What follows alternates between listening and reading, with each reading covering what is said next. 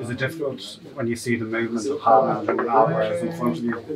Really, really difficult. He's a beast in the box. He all the time recognize the situation and like move, create a space from the defender. As a goalkeeper, you need to recognize it. And also, I think he made like 7, 8 chances, good chances. I'm happy that I stop him, but I would like to stop the others also. But like I said, we continue for the next game. Does it give you more appreciation when you come up and you keep a player like him quiet? It was my first game in Champions League, and I think I had a very good game.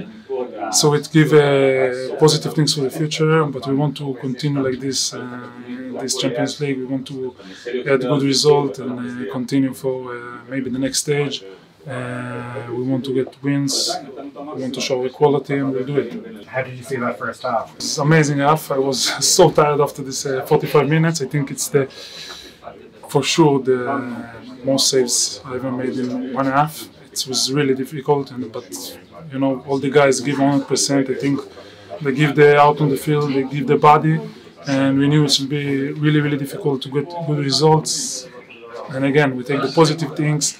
We play against the best team in the world, and you know it's not going to be easy, but we take the positive things to the future.